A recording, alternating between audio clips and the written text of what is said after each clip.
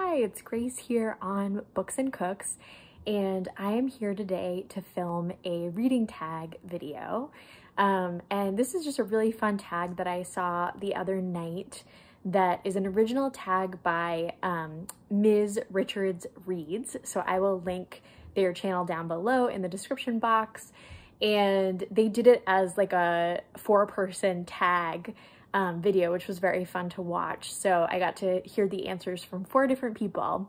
But this tag is called the Murder, She Wrote tag, and it was inspired by Angela Lansbury, who played Jessica Fletcher on Murder, She Wrote for many years. I think it was 12 seasons that show was on, and who recently passed away, which is very sad. I am a huge Angela Lansbury fan. I've been a really big fan since I was a little kid. I used to watch that show very frequently with my grandmother, and I also loved Angela Lansbury in lots of different movies, but definitely Beauty and the Beast as Mrs. Potts. Yeah, so a classic, and I wanted to do this tag to remember her as well. So let's dive in. I will try to include the prompts down below. All of them are inspired by Murder, She Wrote and different characters that are on the show. And so as we go through them, I will try to explain a little bit about, why they were inspired by the show, but it should be fun. So the first question is Fletcher question. So it was inspired by Jessica Fletcher, who is the main character on Murder, She Wrote. And the question is, who is your favorite female author? And this one was actually hard for me in the sense that I actually don't read a ton of books by the same authors frequently. And especially as an adult, that's true. Like I'm not huge on series in general. And I will pick up books by the same author, obviously, but a lot of things I have like favorite books, but I don't necessarily have favorite authors. But when I looked through my shelves and I was thinking about like who are some female authors whose writing has really, really stuck with me this year and who I have read multiple books from, I thought of 2. So the first one is Jesmyn Ward, who I think I talked about earlier this year reading Salvage the Bones. And this is the second full-length book that I've read from her. I also read Men We Reap, which is excellent. Her writing is just very, very strong, and I really like her style. Especially, I'm not the biggest fan of literary fiction in general. I kind of am more into genre fiction and will pick up literary fiction here and there. But I think Jesmyn Ward has just this excellent, approachable style, and she writes about topics that are really relevant to the present moment. And I really appreciate that. So I would say she's one of my top female authors. And then the other author I thought of is Catherine Arden, who I read the Winter Night trilogy from her last year and this year, and I absolutely love it. All 3 books in that series. And then this fall I read Small Spaces, which is one of her middle grade books as well. And again, I think that she's just an excellent author. I think that I haven't read something by her that wasn't well crafted at this point, and so I would really like trust pretty much anything in her hands. And so I felt like these 2 ladies really made sense with the Fletcher question, the Jessica Fletcher question. So the second prompt is relatives, and this is talking about different relatives within the series Murder, She Wrote. So the question is a book that is family focused or has a found family aspect to it. And for this, I could pick many things because I actually love found family, but specifically I thought of Alatsue by Darcy Little Badger, because I think this book is really family focused in a really interesting way. So not only is the main character Alatsue kind of going on an investigation to find out something that happened to one of her family members and sort of sort of, you know, find peace for his spirit, because she does talk to ghosts in this story. And he has come to her after dying and sort of like given her this mission to kind of figure out what's going on and investigate. So she's doing that, and that's related to family. But also, I just love the way that her parents are written in this story. I feel like in both Darcy Little Badger books that I've read so far, I think that the parent-child relationship is just really nicely done. And I love that Alatswe's parents like very much trust her and respect her as a thoughtful young person and support her in this investigation and in sort of doing what she believes is right, even when it can be dangerous. And they're there for her while she's doing that. So I thought of this book because I absolutely loved that aspect. And this book in general is just a beautiful, beautiful story. So I would highly recommend it. And then the third prompt is 12 seasons. So that refers to the fact that Murder, She Wrote had 12 seasons. And this is a favorite longer series that you've read. So I know I just said I don't read a ton of longer series anymore, but one that I did finish up finally last year is the Sisterhood of the Traveling Pants series by Anne Brashares. And this was a truly favorite series for me when I was a young adult. And I think I had read 3 or 4 of the books when I was a young adult. And then last year and the year before, I went back and I picked up all of the published books. So I believe that there are 4 or 5 published books in this series. And I know that the ending of the series is quite controversial for those who have read it, but I thought that it was actually really well done, and I liked the way that Anne Brashares did this sort of series following these 4 friends and the magical pair of pants that fit them all, even though they're not all the same body type.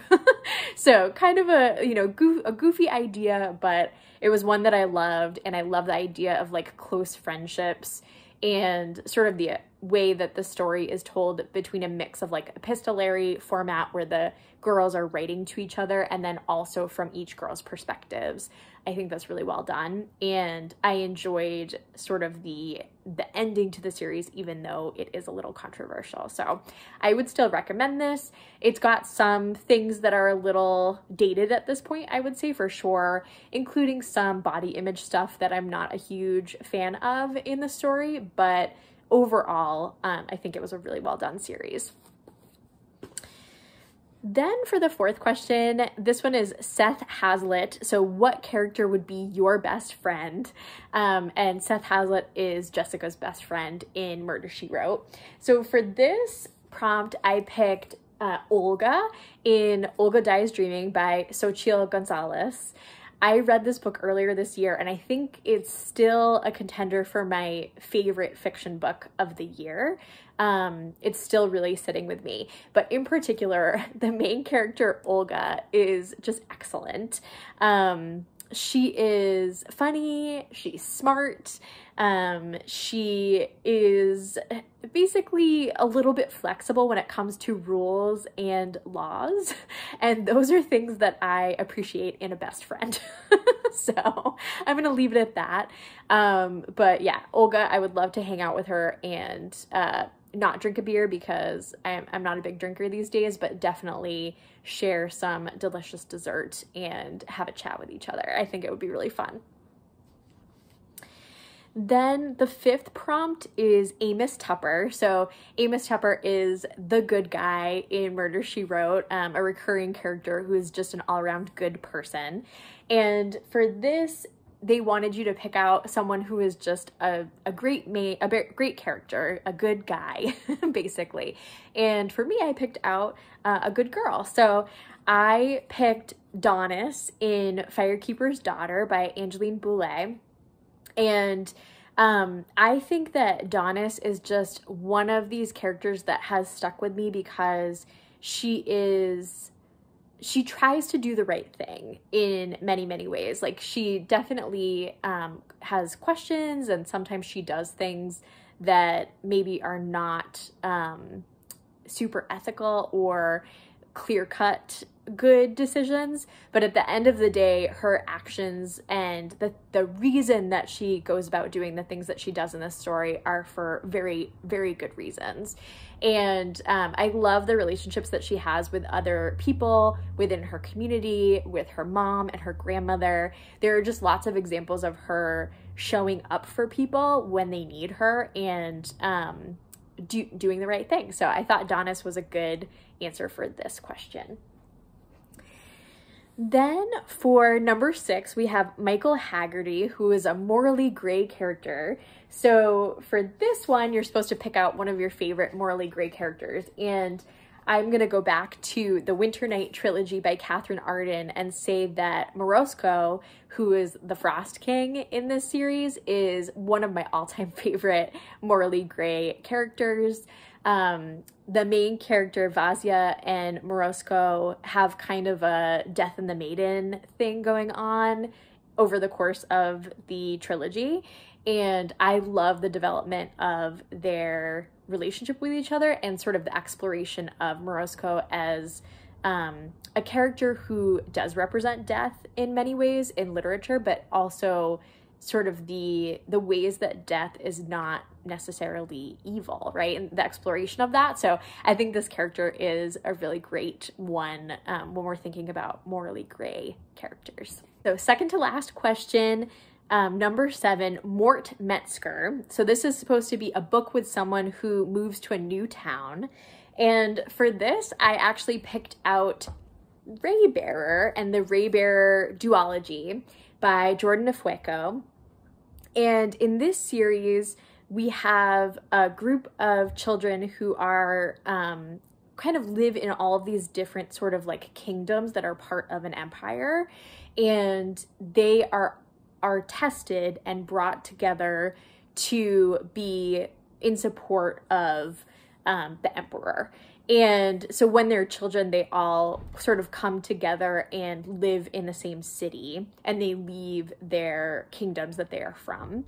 And so it's cool because there is like a found family element and lots of, magical, really interesting stuff going on in this series in general. But I do like the aspect of sort of like leaving your home, your space, the place that makes you, that's kind of like raised you and where you come from, and moving to a new place.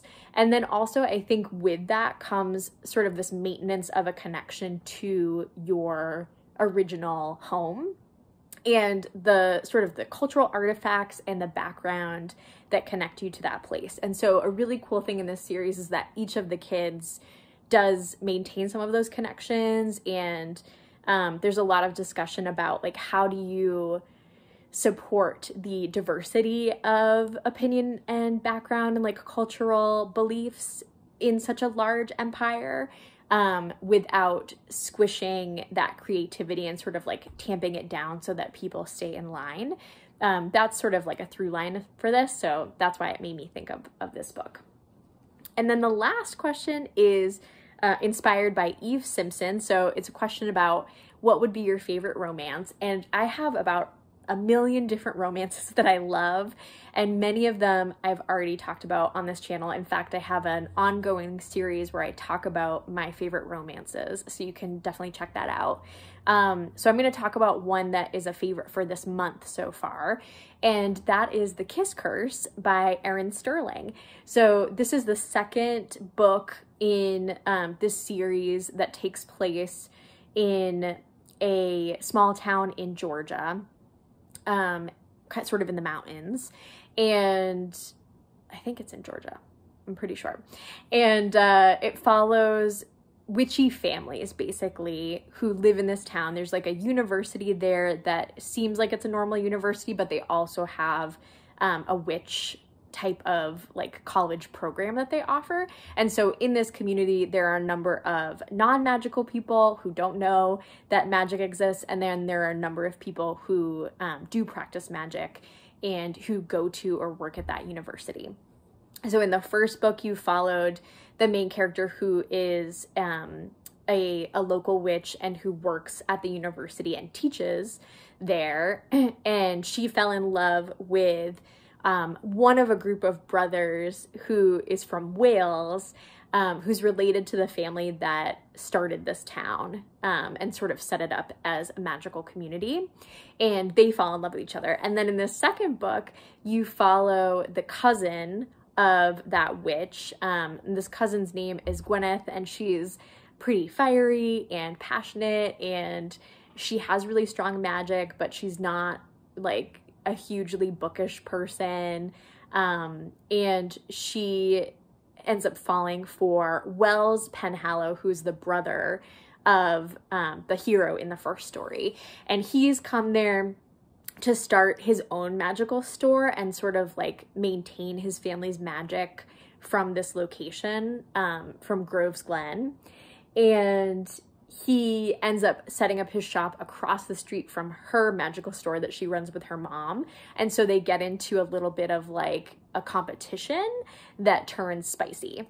And it's really fun. I have enjoyed both books in this series so far. I know people say that they're like a little goofy, but really what it gives me in terms of like vibes is kind of a bit of like a Gilmore Girls, Stars Hollow, small town feeling, and then just some really great characters. And on top of that, you have a cat who has been magically turned into a talking cat. And there's like a whole thing with the cat in this story that got me nervous for an entire chapter, but nothing bad happens to the cat, so know that ahead of time. But yeah, there's this great magical talking cat, and I love it. So hopefully you've enjoyed this tag. Thank you to all the people who did the tag in the original video, and specifically Ms. Richards Reads for creating it in the first place, and I hope you have a good one.